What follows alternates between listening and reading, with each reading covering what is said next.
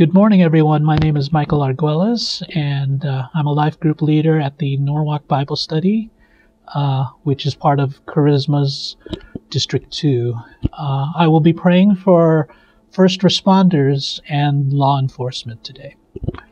I wanted to start by saying an enormous thank you to all the doctors and nurses, to the ambulance drivers, the EMTs, the firemen and the police officers, and all the other first responders.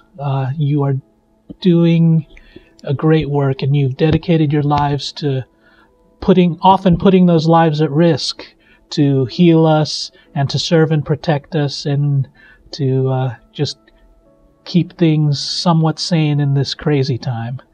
You're doing God's work. How do I know this? Because it says in Psalms 34:17 and 18, "The Lord hears his people when they call to him for help. He rescues them from all their troubles. The Lord is close to the brokenhearted. He rescues those whose spirits are crushed." I believe that's what you guys are doing. The Lord is using you to rescue people from their troubles. And I'm grateful, we are grateful for your service. I'm reminded of 9/11 and how heroic the firefighters and policemen were back then, all the medical workers, but even they didn't have to be heroes for approaching a year now, and I know that that can be very discouraging. But, as it says in Galatians 6:9, so let's not get tired of doing what is good. At just the right time, we will reap a harvest of blessing if we don't give up. It also says in Deuteronomy 31:6, so be strong and courageous.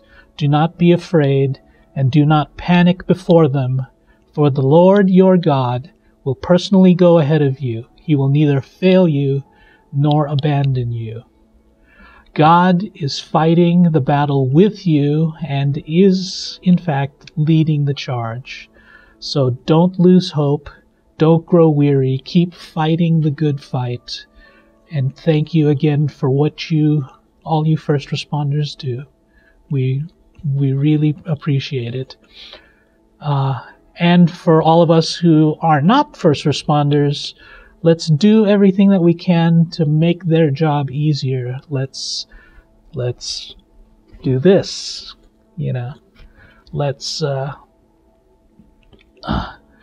Let's not cause any more trouble than is already there. Let's do what we're going to do now, and let's pray for them, because they need the Lord just as we do. Let's pray. Father God, I thank you so much for all the first responders, all the people that have taken it upon their shoulders to help us through the pandemic, Lord. There's so much trouble in the world, and a lot of people are hurting, and these people have chosen to do your work, to help people get better, to rescue people from their troubles. Give them strength and courage.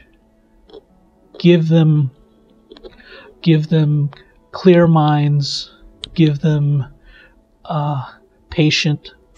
patience and endurance, so that they can work through all the difficulties of this time.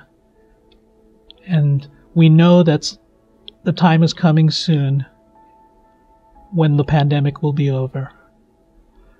And Lord, help these people to get us there.